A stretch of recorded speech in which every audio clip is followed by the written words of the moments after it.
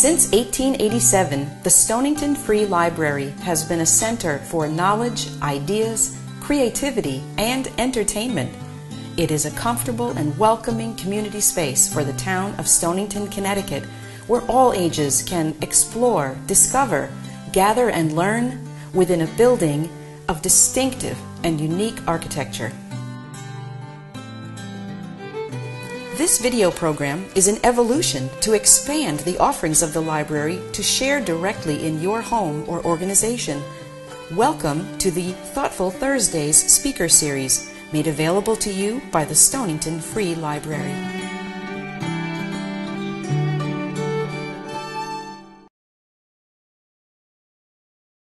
Welcome to another Thoughtful Thursday at the library. Before I introduce our speakers, I want to tell you all that next Sunday here at the library at 5 o'clock, Deborah Royce is going to be talking about her new book, Finding Mrs. Ford. It takes place partly in Watch Hill. And then on August 15th, next month, our next Thoughtful Thursday, will be here in the library also, and Linda Christensen is going to be talking about genealogy and how we can get started in finding out something about our ancestry. So, I would like to thank Sarah Dove and Tara Kennedy, who's been held up on 95 but is approaching any second, for taking time out of their busy schedules to talk to us this afternoon. I'm going to have to stand here, I think.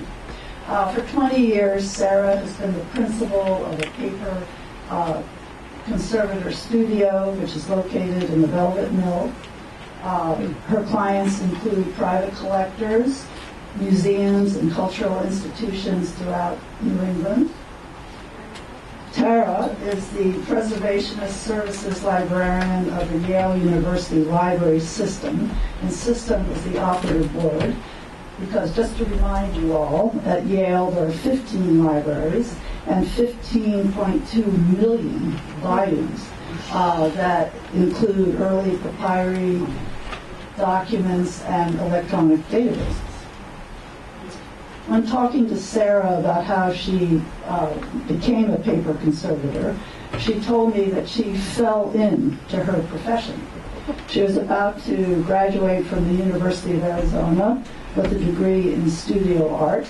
She got on a plane for San Francisco for a job interview with a portfolio of her prints, and she got on the plane and the stewardess said, "Sorry, that's not going to fit under your seat. Let me have it and I'll take good care of it and give it back to you when we land." Well, the stewardess decided to check the portfolio as baggage. So when Sarah arrived, the portfolio was crushed, her prints were damaged, and back in Arizona, a professor of hers said, "You should have these restored." So she went to a paper conservator, and when she walked into the studio, she knew what her profession was going to be. So 20 years on, Sarah has treated rare art prints, watercolors, paintings, documents, and maps, including George Washington's maps. Sort of sends a thrill through me. And they are, in fact, at Yale University, housed in the Sterling Library. Is that right? In the Binding. It was at Yale that Sarah and Tara met. Each one of them were working in various libraries. Tara has been trained as an art historian, an archivist, a preservationist, and a forensic scientist. She is someone who focuses, it sounds like an oxymoron, but focuses on the big picture. So she's the one who's called in to ascertain the conditions of a building, a library, a reading room that houses important and rare books, documents, and collections. She monitors the temperature, the lighting, the moisture. She looks at the building itself to make sure that it is a safe haven for the collections that are in it. Sarah and Tara now are collaborating on the Merrill apartment. They're working to conserve the art, the books, the textiles, the furniture of the apartment, and making sure that the building itself is a safe place for these collections. Sarah told me that this is a special project because the Merrill apartment is really a priceless time capsule. It tells the story of Merrill and his partner David Jackson's life together, and for the writers in residence, it provides a really priceless, incomparable link to Merrill himself and to his writer friends in his New York circle. So, Sarah. And Tara will be. Tara will show up.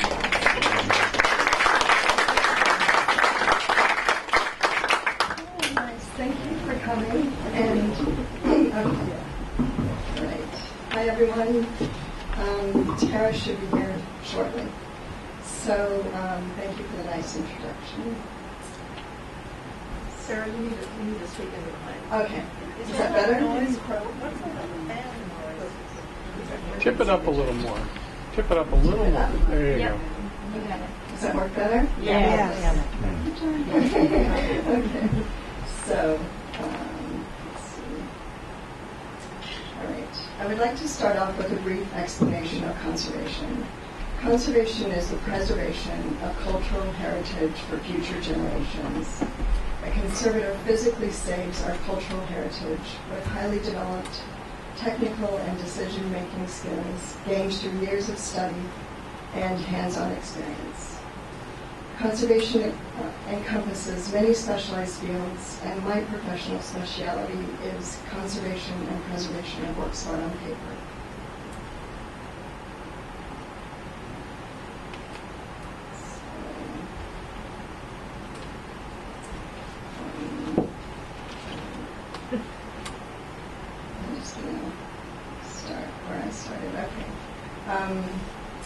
When the Stonington Village Improvement Association, or SVIA, took possession of the James Merrill house after Merrill's death in 1995, it was their decision to change nothing,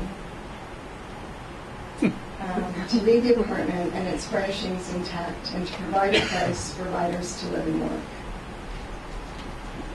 Oh, sorry. So I was going to say, for conservation. Hi, Tara. Well done. I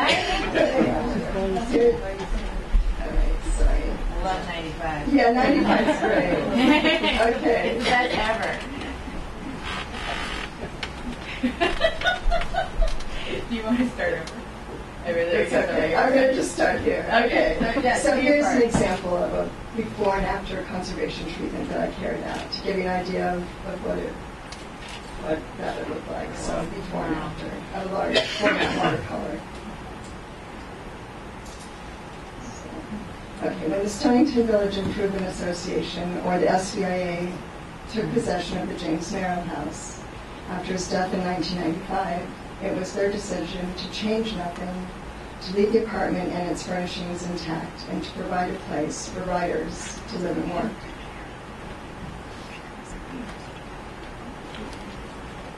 This arrangement, which has provided a unique and wonderful experience for the writers and residents, has also presented many challenges for preservation and conservation.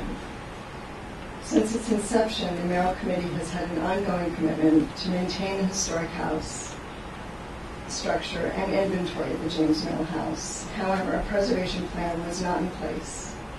And in 2014, we began a conservation initiative in earnest. This coincided nicely with the publication of the first biography of the poet James Merrill's, a biography written by Langdon Hammer and published in 2015 titled James Merrill, Life and Art. This thorough biography has been an invaluable resource and has helped us to understand the various collections and their connection to the poet's life. Our first focus on the works of art in the collection. Our first focus was the works of art in the collection. A good deal of the art in the house dates to the mid-20th century, from the late 1940s and the early 1950s, and with some pieces dated as late as 1977.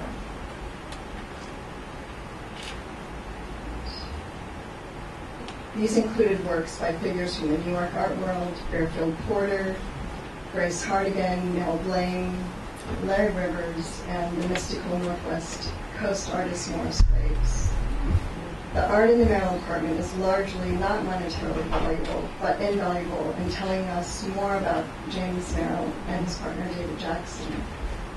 As Hammer says in his biography, most of these objects were inexpensive. They derived their value from their place in Merrill's life and imagination. They were a lexicon he used for self-expression, even while they entered and shaped his writing.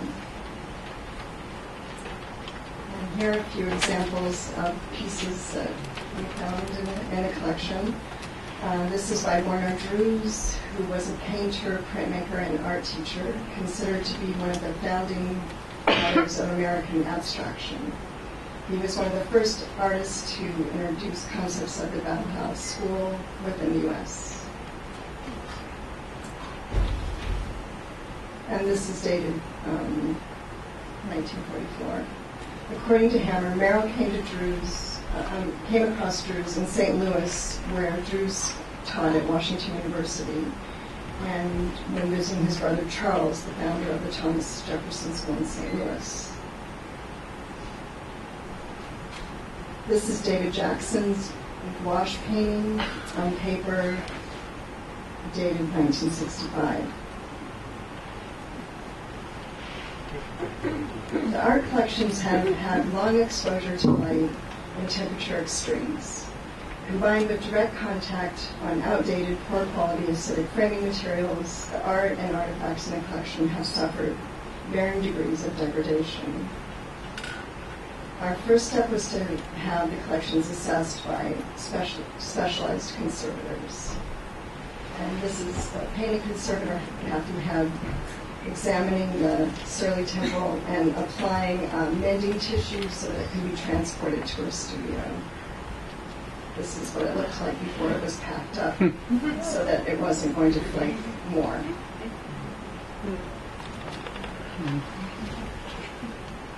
So the flaking paint is secured with these temporary mends. Kathy provided a priority list for approximately 20 paintings and categorized their condition from do nothing to non-urgent and unfortunately then to emergency and immediate intervention needed.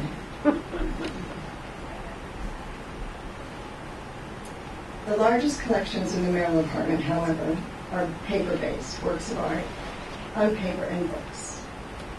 Paper conservators surveyed the works of art on paper consisting of approximately 100 framed art objects. During the survey, it was found that more than half of the works were at risk after being overexposed to light, being in direct contact with acidic matting materials, and had been attached with poor quality tapes. This is Morris Graves. It's a print after a painting. And this detail shows here, this is where the window mat was over the paper, and that's the degree of darkening within the window mat, and then the paper's also darkened from the window mat.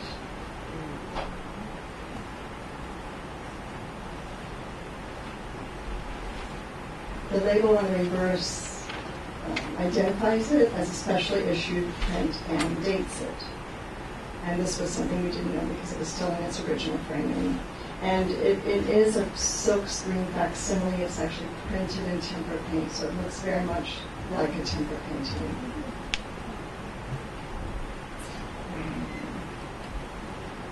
The paper itself is poor quality to start with. It's not a good red paper, so that doesn't help matters. An architectural conservator evaluated the condition of the windows. Several furniture conservators evaluated the bookcases and furniture, and historic carpet specialists reviewed the Chinese rug in the sitting room. Further assessments were carried out by a book conservator and a conservation framer. Finally, a specialist of historic wallpaper will be visiting us this fall to review that wallpaper. Other collections in the Merrill House include textiles such as this needlework by Merrill's mother, Helen.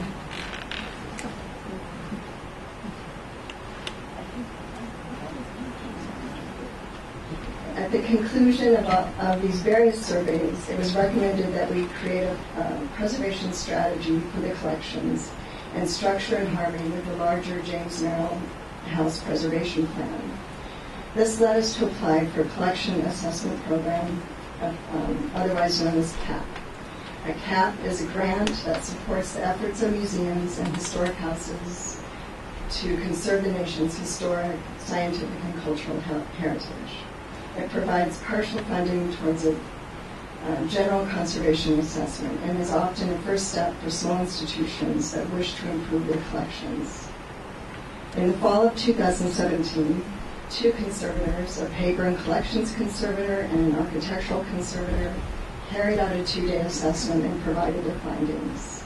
The result was a clear picture of the overall collection and building needs of the James Merrill House.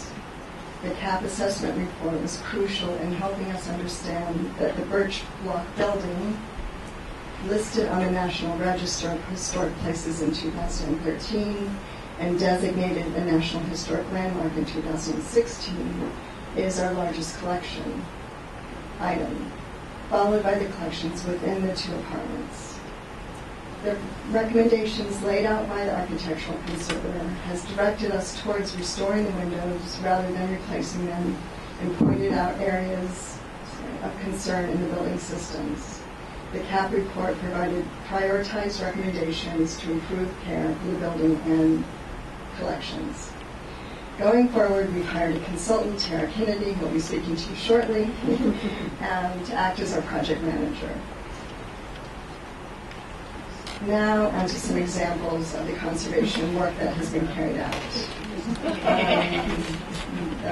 Merrill's Steinway piano has been rebuilt and is playable.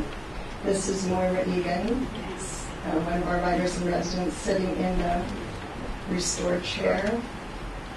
And the broken beams chair and ottoman are restored and can now be used. It is a what? Eames, or is it broiler?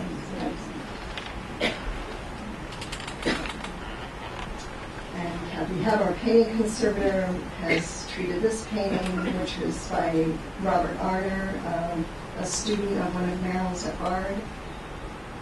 And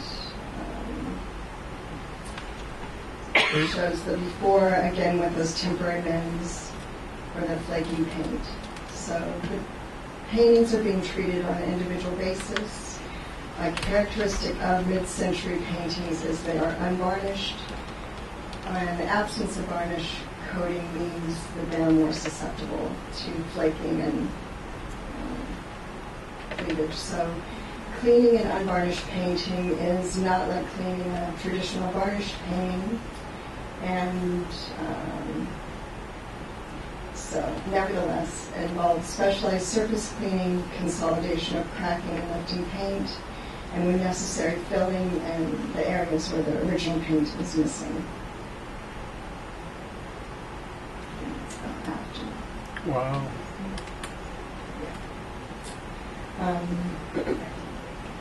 A painting of Merrill's good friend Hubble Pierce was surface cleaned and reframed in its existing frame, but with a new linen liner that had decayed, and using conservation UV filtering glass.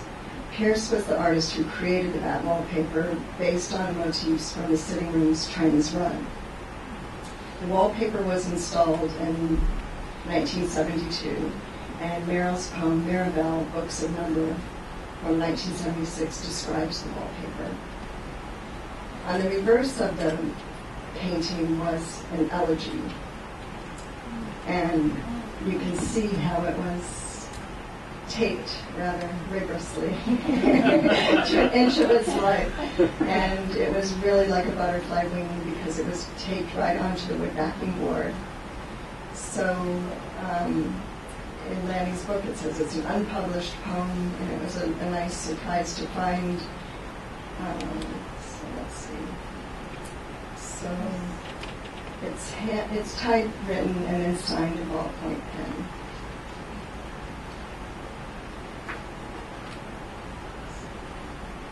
So during treatment, I removed all those tapes with solvent, and I restored the chemical stability of the paper through water washing. The paper was fully immersed in a filtered water, pH balance, to wash and remove the soluble discoloration. After treatment, the document's preserved. It was lined with Japanese paper and now can be handled safely. A copy will be made, and the original can be sent to Washington University or Yale, where Merrill's archives are. And a facsimile will just be on the back of the piece as we found it, without the tape. So works on paper constitute the largest part of the art collection. Many of these have required special procedures to correct discoloration, staining, and the deleterious effects of non-archival materials and attachments used when they were originally framed. This is a great example of being framed with corrugated cardboard, and you can see the corrugated pattern through the Japanese paper sheet. This was another discovery of an artist in the collection. This is Ian Hugo. So Ian Hugo was Anais Min's husband, and Merrill knew Min and Hugo in 1946 and 47 when they moved back to New York City. And there are several Hugo prints in the collection. Wow. Cleaning and washing in particular must be undertaken cautiously because it's not reversible. Developing a protocol for treatment requires technical knowledge of an artist's material and techniques, an appreciation of whether the treatment is appropriate to the work's aesthetic, and a realistic and candid assessment of the risks inherent in the proposed treatment.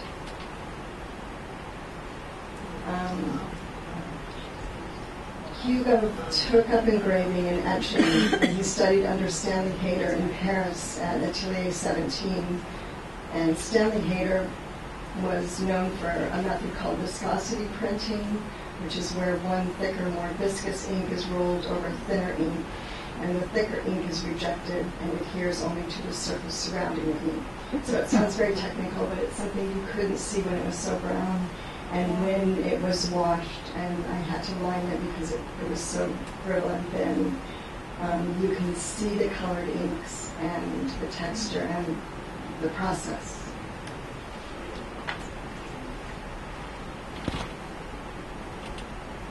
Some of the artwork is drawn on non-archival materials and is ephemeral by nature. This watercolor of Marilyn Jackson's cat Maisie was presumably drawn by Jackson and directly painted on cardboard. This is another example of challenging preservation. The artist created this by drawing on top of a magazine page a photograph of wrestlers, and the reverse has the inscription and signature. It's by the little-known American artist John Schacht, who it is speculated encountered Merrill in Chicago in 1977 after Merrill won the Pulitzer for Divine Comedies. Again, another discovery upon unframing.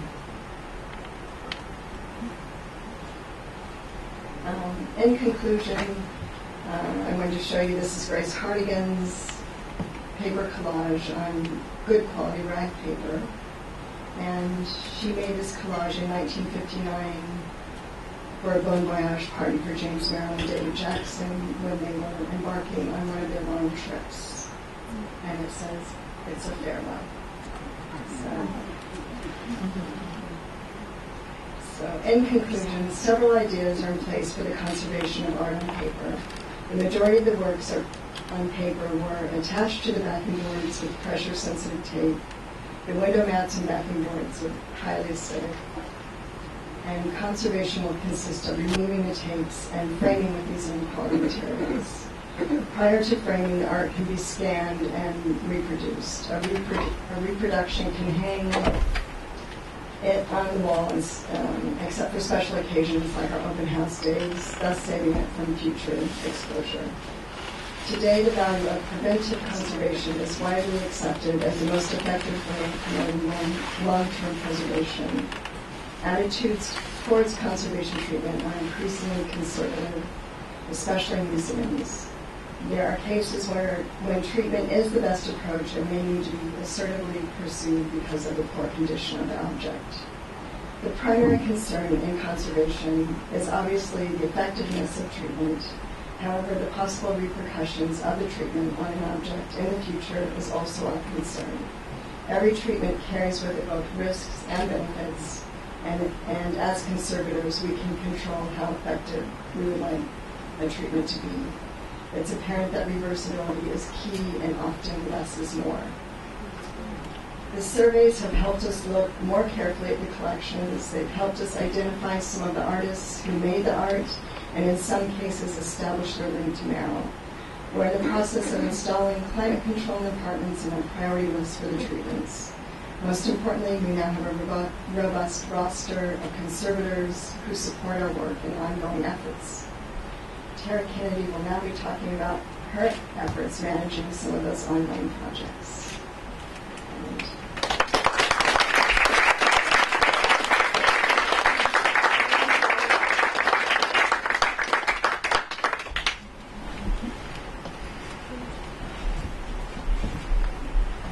Thank you, Sarah. Oh, I'm really loud, so.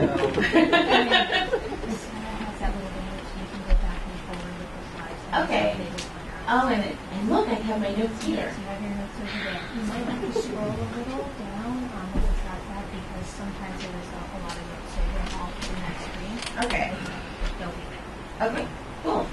Hi, I'm Tara Kennedy, and Sarah was gracious enough to ask me to come talk about some of the work that I have been helping with the James Merrill House.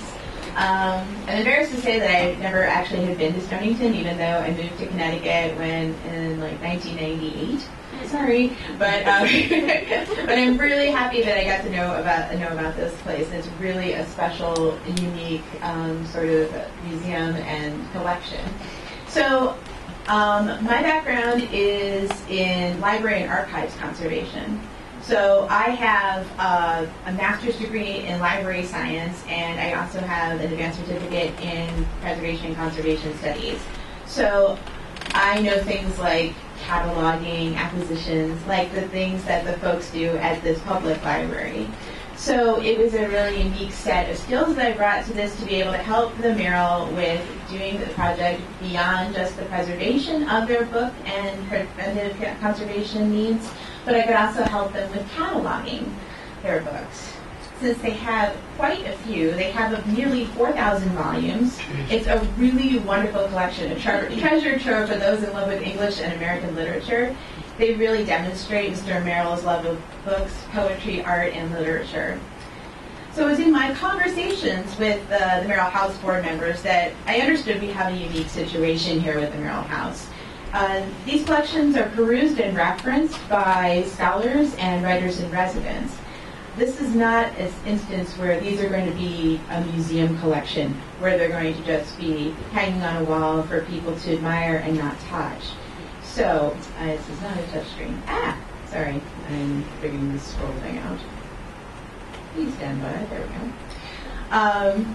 So this is a situation where this is not something to be looked at. When that gets it, yes. Oh, yes, I forgot about this. So while the collections are used by the in-house writers and residents and other researchers, it's still a non-circulating collection that needs to be protected and preserved. So how do we protect collections while providing access? Well, yes, this is what librarians and archivists and conservators that work with libraries and archives have to struggle with every day. So luckily, that's been most of my career in situations like these. So when I do consulting work, but during the day I work for the Yale University Libraries as a preventive conservator. So the objects I deal with are handled all the time. They're anything from put in kids' backpacks to put on display in the Beinecke Rare Book and Manuscript Library. So it's about creating a synergy between preservation and access. They should work in tandem and not be in conflict with one another. That's really the core of what Library and Archives conservators strive to do.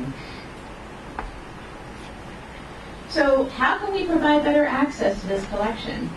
So one thing is to catalog the books. And some of you may be familiar with the card catalog. I found this fun image online that sort of describes what a catalog card used to look like for those of you who are used to the online version. You had these big drawers where you looked through to find the thing you were looking for. Yes, even I did that too when I was an undergrad and graduate student. So nowadays we put things on online databases. So that's what I was helping the Merrill House do, creating a database or guide so that it's easily searchable. You can search by author, by title, subject, or even keyword. So it's like a Google search for the Merrill book collection. And cataloging also means that we'll be giving each volume a unique number so that once the item is found, it's easy for someone to go to the shelf and find the item, just like you would in your public library. And eventually the books will be placed in call number order in each room where the collections are currently sitting, making locating the books much simpler for the writers in residence if they're looking for something. All right, so we're going to see if my link works. Let's hope it goes somewhere. Ooh, look. Ta-da! So, yeah, I do theater, that's why I sing a lot, sorry. So, let's pretend that I'm interested in looking for what books we have on Oscar Wilde. You can't see that, can you? But I can. So let me figure out how to make that scene. Oh, Michaela. Please help me.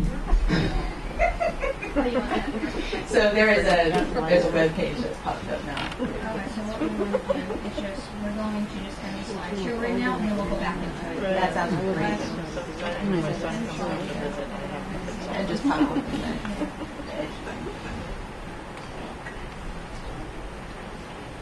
Actually, click on the edge and it might pop up. I think it's, right now it's locked in present your view, you know what I mean? So I'm trying to Gotcha. get this back. All right, I'll stop pretending I know.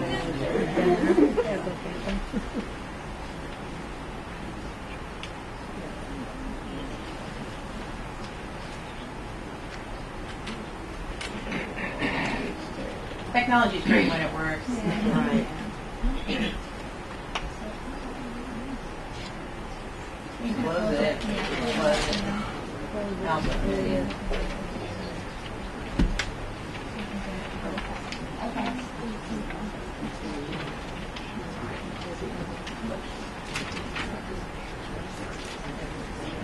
Still, I think it's just unfortunate that it's locked in the presentation here. Holding machine.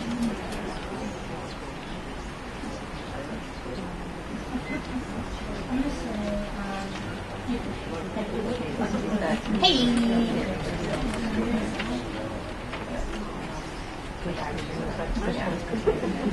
I get out of it. Yeah, we'll get back to that. Because she's trying to get out. Yeah.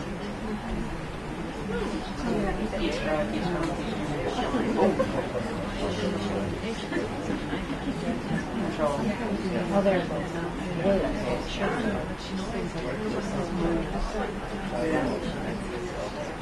Hey, and then when you go back over here, you can click on this again, and then yep, and just click on this right here. I'm not sure if it's going to go back to your new view because I changed it, so just we'll figure that out. That's it. That's why I have. Okay, perfect. Hi, we're back. Okay, so let's pretend that whole thing didn't happen. And this is you're interested in Oscar Wilde, and hey, how many books do we have for Oscar Wilde? So let's go search his name. Boom. And look, we have a couple of items here. So you can click on them, and it'll give you more information about the item. So some of this stuff is, when we're doing this through is a tool called Library Thing. This is something that actually book collectors use to basically create their own online libraries, to keep track of what they've read, write reviews, also just to keep track of the books that they have. So you could go home and make this your own.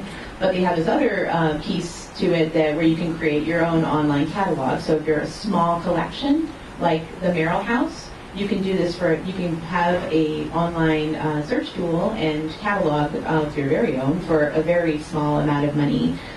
So it's depending on how many books you want to catalog. So it's a really great thing. You can do, you can put things like language, the physical description of the book. It's very much like your catalog that you would use here at the public library.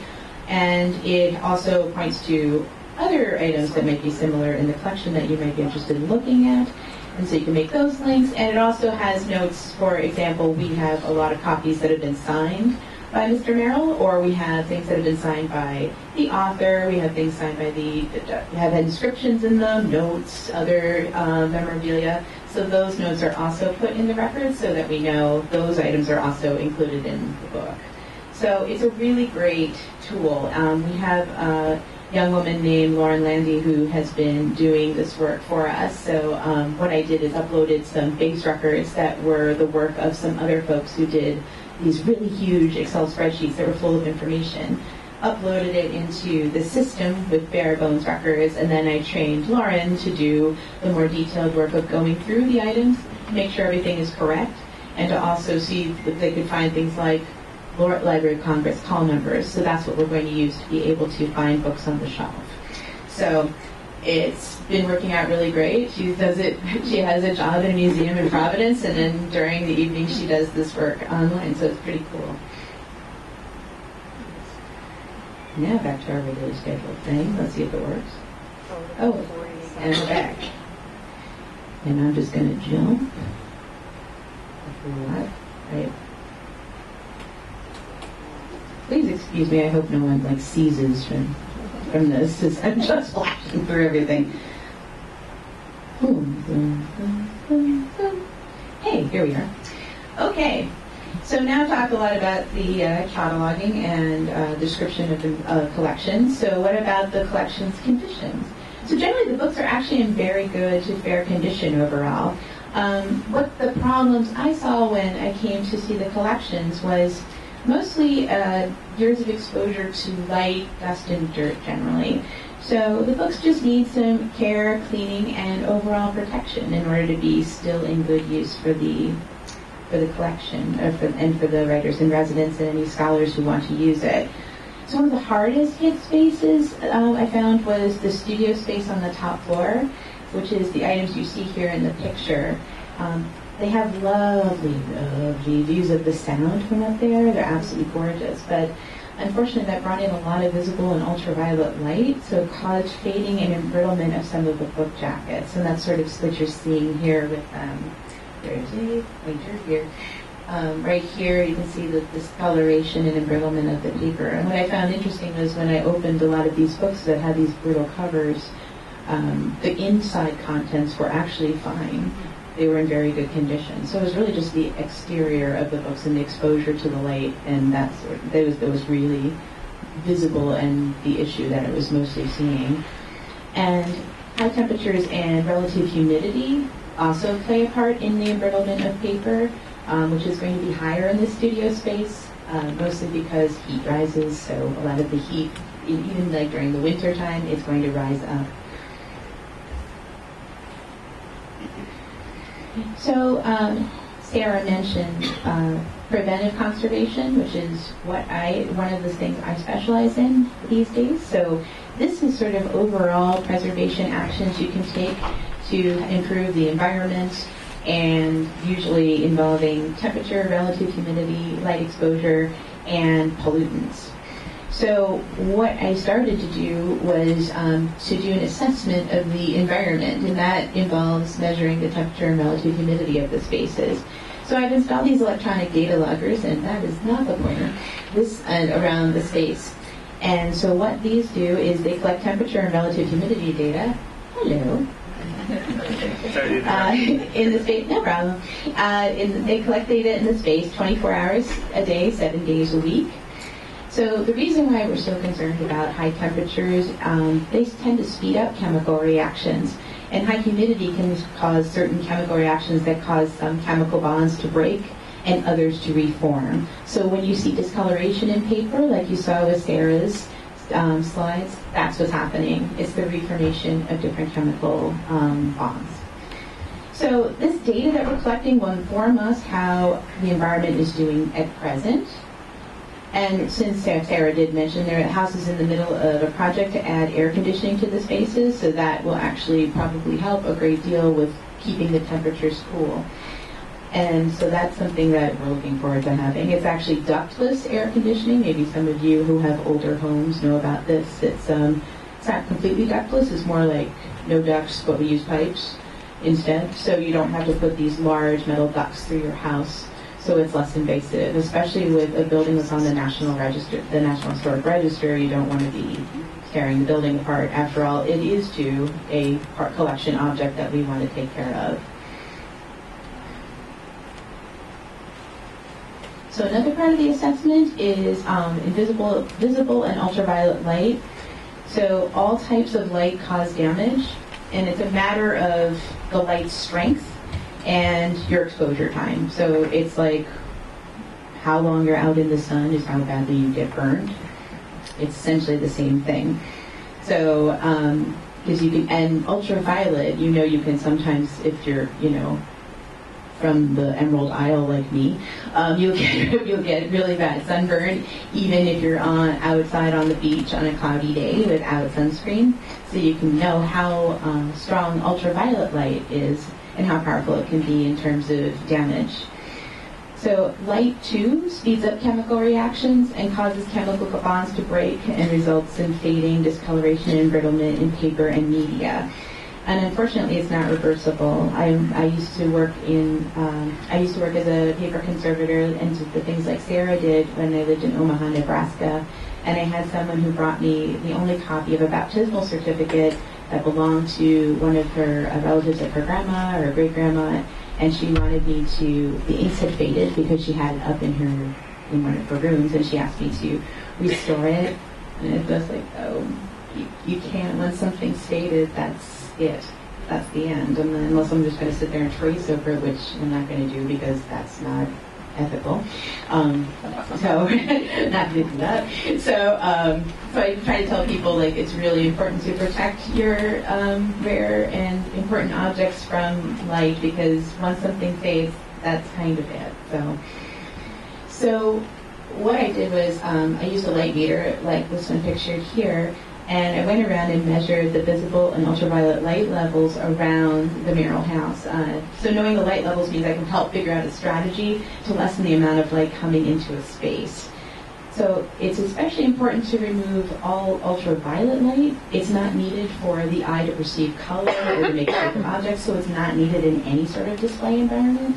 So it's definitely something you don't need to have there. So I encourage people to if they can put films on their windows, that sort of thing, that will reduce the ultraviolet light. I usually encourage people to do that. So in this case, we can't just, in the case of the Merrill house, we can't just simply, close up all the windows and make it, shroud everything in blackout curtains.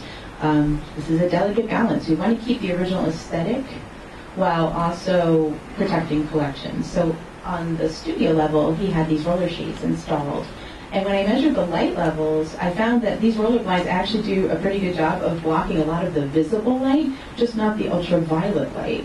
So what we're hoping we can do is once the windows are restored, is we can apply, or actually a vendor would do the work, apply an ultraviolet film that would go over the windows. And nowadays, they're super simple to install. All they need is a squeegee and water, and they can be removed with baby shampoo. So it's super gentle. In the olden days, I remember when you'd have to, if you put that sort of tint on your car, you'd have to sit there and scrape.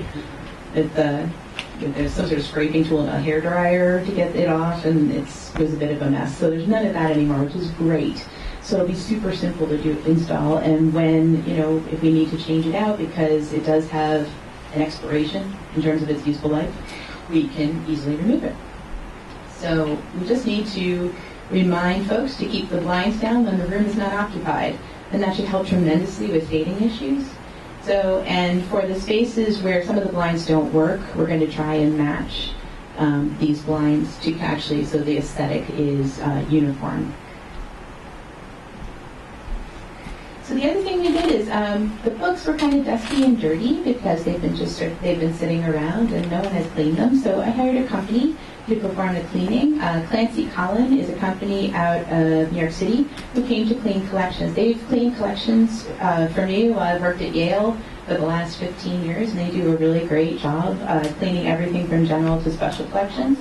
They use HEPA-filtered vacuums that used to ensure that all the dust and dirt were contained within the vacuum, not blown back out into the collections. They use soft brush attachments. You make sure you don't abrade the binding or soft papers. And dust grouting cloths were used on shelving to collect more of the stubborn dirt and dust that accumulated over the years. It's not terribly obvious here.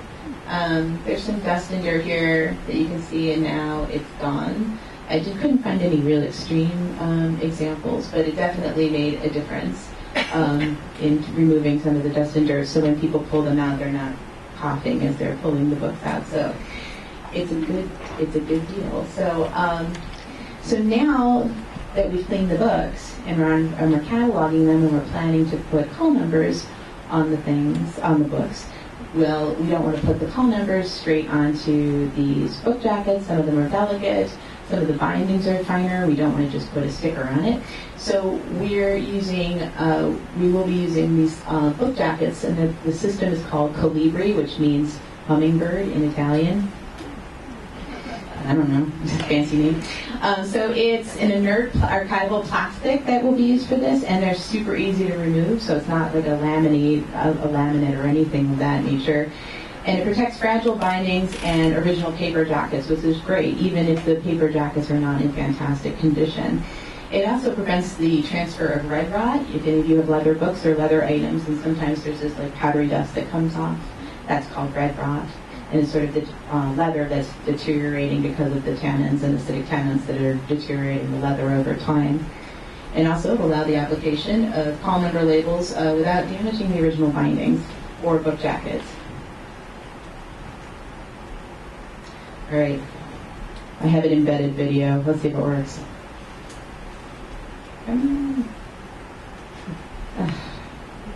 Me and my technology. Because I was going to show you how it works. You can find it on YouTube. Yes, I can do that.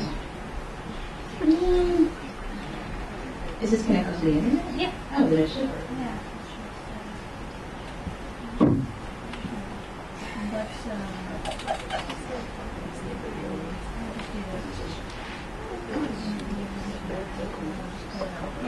Actually, just pull it up. That probably in the other PowerPoint thing. Go back to the PowerPoint. You'll actually play it. Back into it because we don't have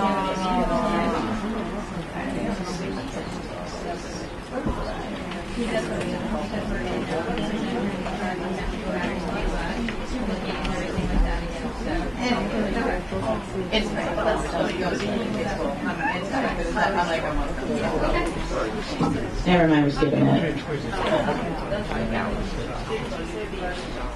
Sarah already mentioned some of this, the future projects with air conditioning. They're doing the window restoration as part of the building restoration, and additional condition surveys and continued treatment with things. So that's it. So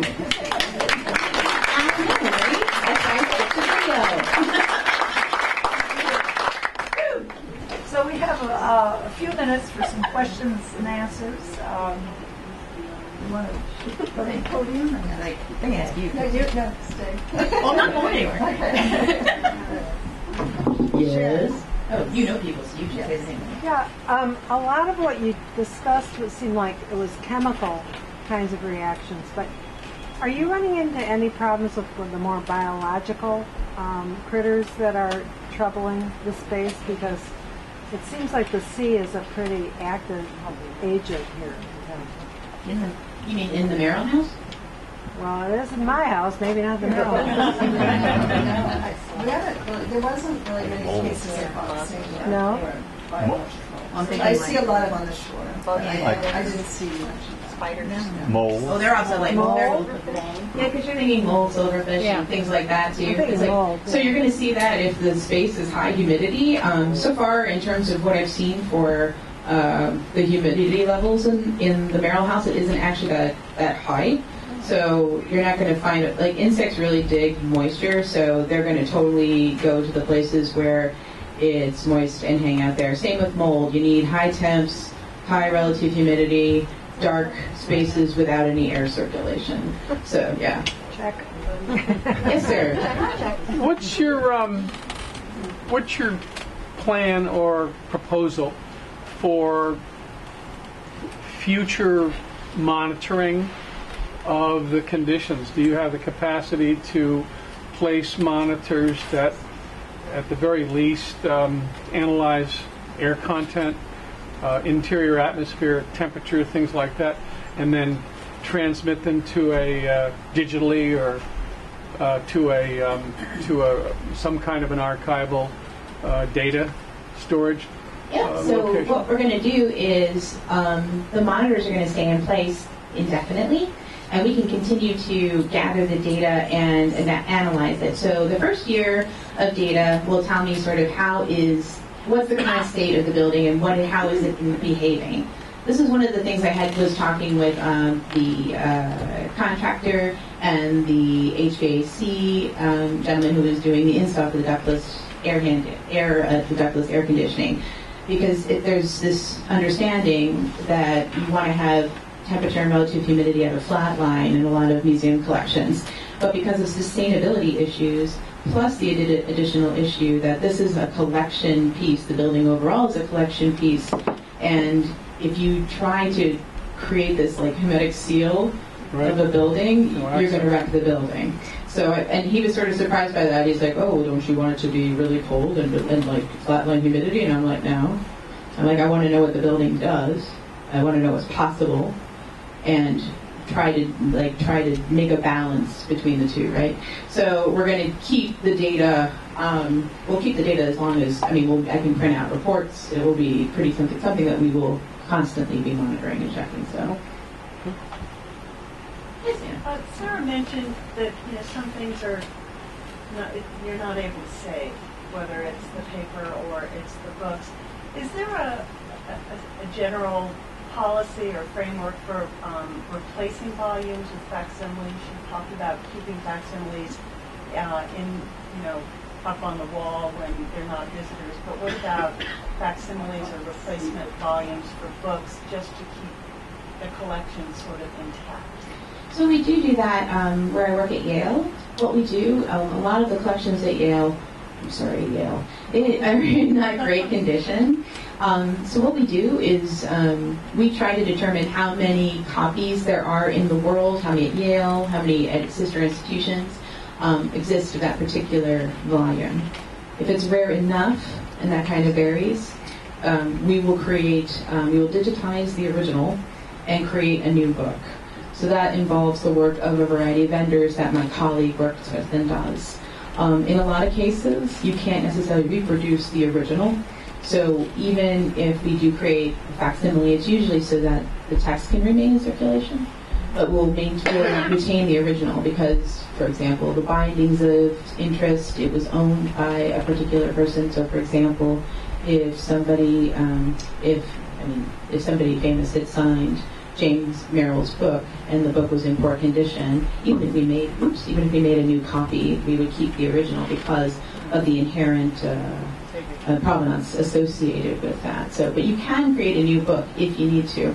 And there's also the issue of copyright that needs to be determined. You can do fair use copyright. So if you have fair use in copyright is you can create a one-for-one copy.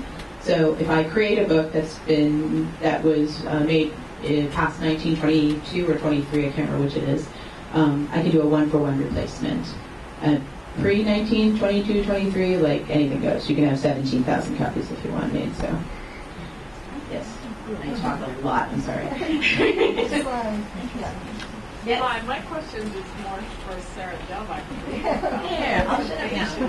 And pertaining to the integrity of the work, in the case of the one with the corrugated cardboard, how do you, or in your field, decide how to maintain a decision that the artist made about how they mounted it or framed it, and the balance of then conserving it for posterity? Right. So, in that particular case, that had been in its original frame since probably when Merrill came across it. Can you speak into the mic? Right. So I think that had been in the collection in its original frame, and so we're keeping the original frame. I discussed making a decision to treat it, and it was because it was in such peril, it was going to crumble, and washing it was actually helping to preserve it. So do you keep the cardboard, the corrugated You cardboard know what, no. original? No. Or do you put it out for vote? Well, I think you have good documentation. So we have documentation. We have documentation. We have photographic records before, during, after treatment, and a record. And during the survey, all of the pieces were numbered, so they now have Merrill House numbers, and there are records for So each it comes piece. out with a story in the end. It comes out with a little story. history, a little Yes, provenance. it was, framed with corrugated cardboard. Yeah, so because we belong to the American Institute for Conservation, I don't really need the microphone. We have a code of ethics that we need to follow, so documentation is a totally key thing that we do in order to document things like you're describing, because we have to document the original condition, and in some cases, the during treatment, depending on the severity of what's taking place. So it's imperative that we do that. Sure. Yes? As you've been working through the books, have you come across any surprises? I mean, Sarah came up with some wonderful examples of unexpected notes on the back of some of the prints and the paintings. What about in the books? What are you finding there? There's a lot of different inscriptions that have been written from friends and who've given the gift books as gifts. These are names I don't recognize. They're often signed by a first name, with names that probably would mean something to a lot of you, but not to me, unfortunately, or to Lauren. I think there was a Tolkien book that was signed by the author. I think it was, which was the latest one I saw. But I think my familiarity with more modern English and American poets is a little stunted, so I don't know if they're signed by the author. I think, well, this could be an important author, but it's just I don't have that familiarity, unfortunately. But if you search, It's going to be in a record. yes, exactly, Yes, all of that. We'll be able to find it. Totally. So if you do a search, even if you do a keyword search like signed or inscribed in the online catalog, you can find an entire list of all of the things that have been signed or inscribed. So you're able to do that. And that's totally why we're doing this. So people will be able to do that work. Maybe one more question. Okay. All right, pink shirt. Okay. Is this pink? Oh, I'm sorry. Rose shirt? Right. I'm just curious of the scholars that are there. The collections are there for the scholars to use and engage, and so there's an inherent sort of, I'm putting my grimy fingers and hands on that. So what's the strategy of sort of helping to protect and preserve the degradation of the books that are constantly being used, but they're museum pieces? It's sort of something where it's that balance between the two. I do think the good news is that the writers in residence there will already have an inherent reverence for the collection. So they're going to handle things with more care than, say, an undergraduate's going to with the books they throw in their backpack. So we already have that on our side, which is super helpful. And it's not lots of people. It's like one or two who are going to be there over a series of months or weeks. And so it's not like an en masse kind of thing. So I think it's kind of like light exposure. It's sort of also about like the amount of people that would be handling it, the number of times it's exposed. So that's sort of the inherent strategy in that. And that's also why we're doing the book covers, the cleaning, some of the just sort of preventive taking care of the collection. Are there any books that require gloves? I hate gloves. Yeah. So a lot of the PBS things you watch, like on Nova, where people are in the archives wearing the Mickey Mouse cotton gloves. Cotton gloves, we tend not to have folks wear those in the reading rooms. Now we switched to nitrile gloves. And normally we ask, that don't have powder in it or anything like that, what we do is we ask scholars who are handling our photographic materials to do that. So fingerprint oils are incredibly damaging to photographs and photographic surfaces. So that's what we really insist on glove wearing. So, and they come in fashion colors. That's